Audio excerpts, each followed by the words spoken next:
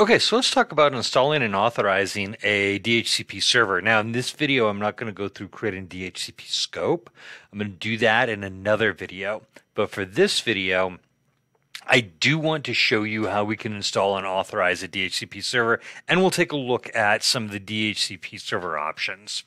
So I'm going to go to Manage, Add Roles and Features on my existing server, and I'm going to choose roller feature based installation on the server that I'm currently on, and I am going to do DHCP. That pops up. Do you want to add the tools to it? Yes, I do. So I'm going to click Add Features and Next. I don't need any of these features here, although I do want to point out one of them while we're at it, and that is IPAM, the IP Address Management. IPAM is used to kind of provide a centralized review and management point for DHCP, DNS, and Active Directory across an entire enterprise infrastructure. So in that big enterprise infrastructure, you might have dozens of DHCP servers, dozens of DNS servers, dozens of domain controllers, and the IPAM server feature is to help you manage all of those. So if you're working with a really large enterprise scale network, that might be worth looking into. But in this case, we're working with a fairly small one, so I'm not going to worry about it. I'm just going to install my DHCP server. Now, this should be relatively quick, but something as it's installing, something that I need you to be aware of is that DHCP in a Windows environment must be authorized. If it is not authorized, it will not function. Now, this is intended to be a security feature, but what it protects against is somebody accidentally setting up a DHCP server in a Windows Server environment on a system that's part of Active Directory. It does not secure your network against rogue DHCP server attacks, at least not intentional ones. It does help protect against somebody accidentally creating a DHCP server or creating a DHCP server without knowing what they're doing and creating a problem with it that way. So what happens when you have a Windows server that is part of an Active Directory network, when it comes up, it's going to have to be authorized. And that will register with Active Directory saying, hey, this is an authorized server. You have to be a domain level admin, at least in order to be able to do this. So you authorize with Active Directory and say, hey, this is a legitimate server for this network, so go ahead and allow it to function. And then you have to create a couple of Active Directory users and groups. And it's all really easy. It happens automatically for us if we check one option and away it goes. We'll see that here in a few minutes.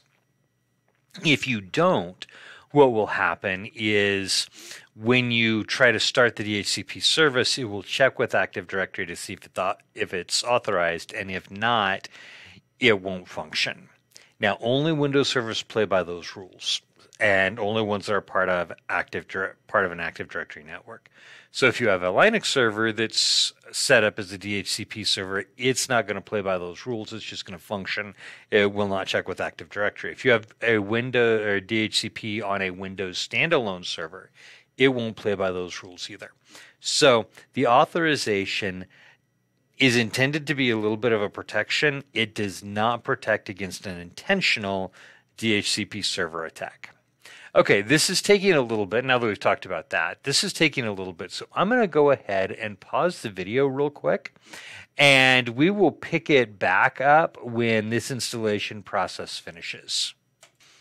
Okay, so our DHCP server installation is finished. So I'm going to click Close, and then I'm going to come up here to my little notifications area, and right here is my post-deployment configuration.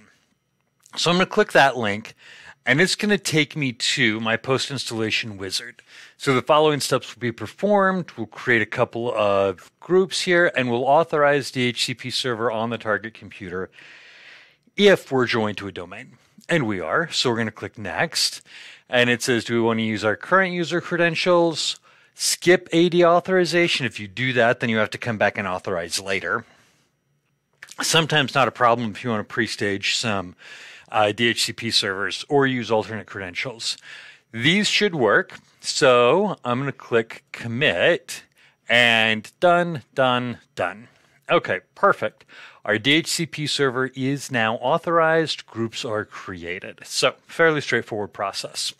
Now, like I said earlier, we're not going to go through a scope configuration, but I do want to walk you through some DHCP server options. So we're going to go to Tools and find DHCP, and this is going to load our DHCP management console.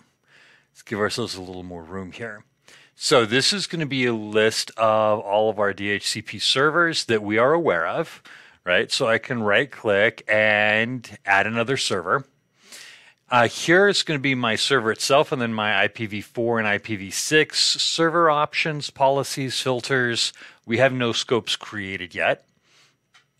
I can right click, and here's where I can add and remove bindings. So that's just going to be what addresses are we going to listen for DHCP requests on. It's also where I can unauthorize, or if I did have it already, or if I skipped the authorization, this is where I would go to authorize my DHCP server. And then properties, and database path, and backup file path. Okay, so far, pretty straightforward. Now, this gives us a DHCP server. It's not functional until we actually create a DHCP scope. And that's what we're going to do in our next video.